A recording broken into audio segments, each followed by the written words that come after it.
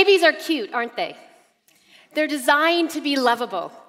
And it's a good thing, because if you've ever spent time with them, you know that they sure do poop and wee a lot.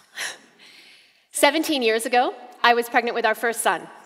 And while other pregnant couples were obsessing over baby names and decorating the nursery, my husband and I were obsessing over nappies, or diapers, because we had just read that one disposable nappy takes 500 years to biodegrade.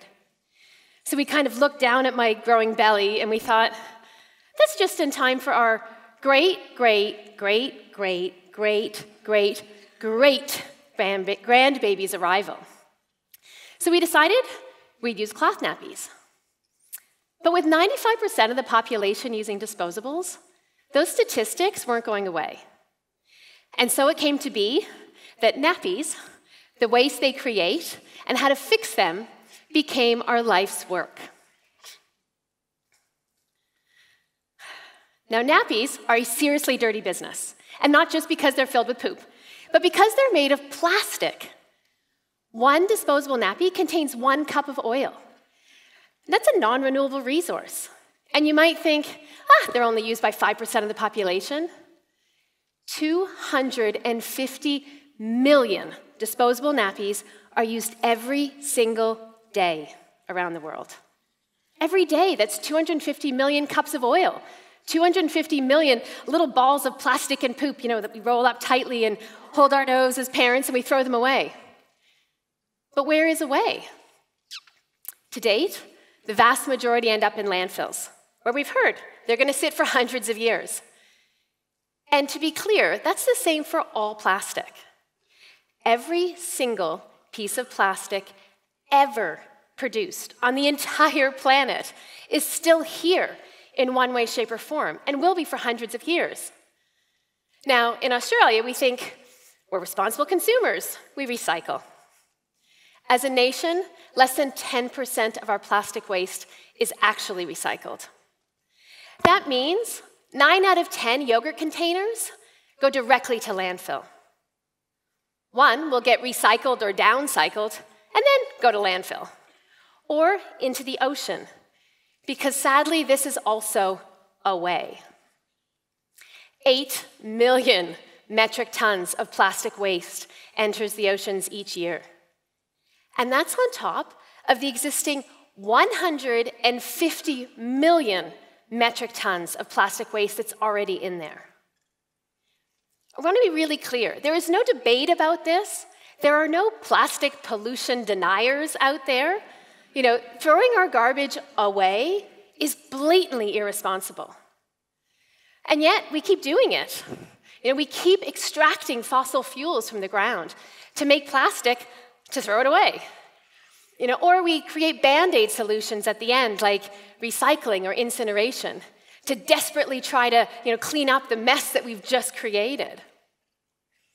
If we want to stop plastic pollution, how about we stop making stuff out of plastic? With nappies,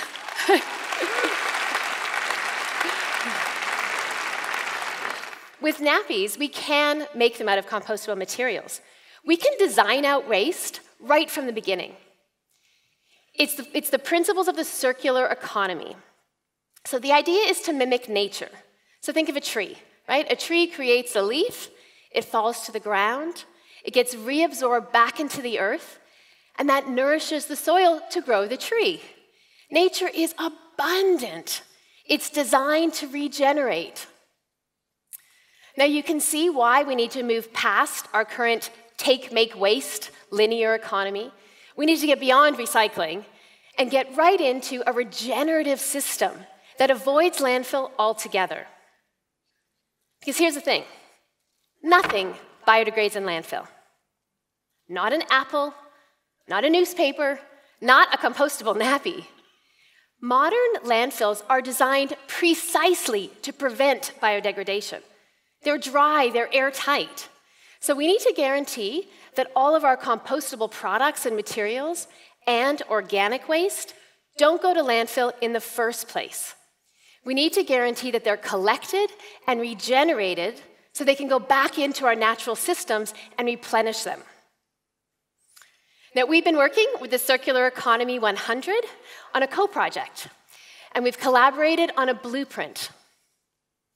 The blueprint is very simply a circular solution to nappy waste for local areas.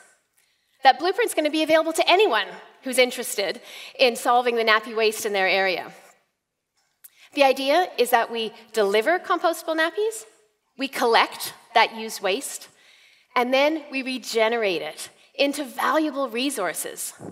So it's nappies to nature, not landfill. Now you might be wondering, if all of this is possible today, why hasn't the massive global nappy industry shifted to a more circular solution? Well, plastic is cheap. Landfills, cheap. Throwing our garbage in the ocean is essentially free. In our current economic model, there's no benefit for doing the right thing, as consumers or for companies.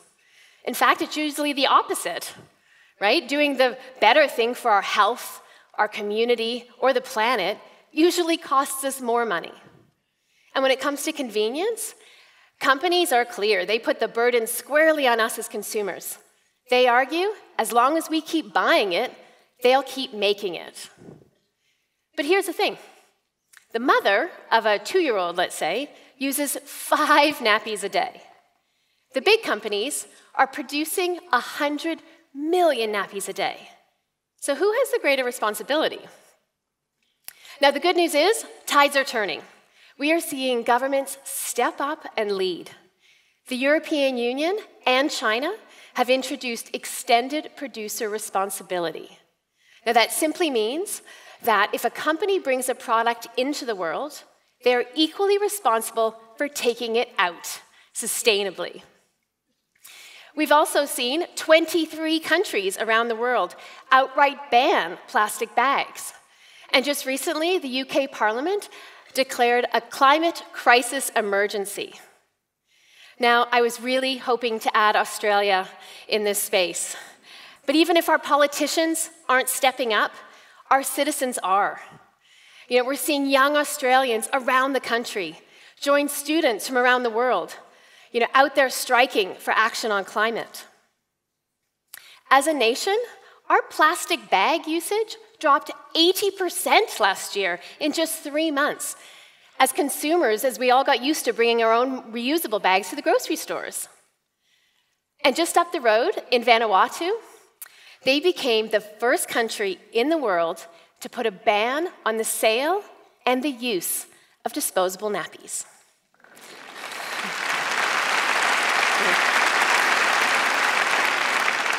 Now, that ban comes into effect December 2020, but it's exciting to see.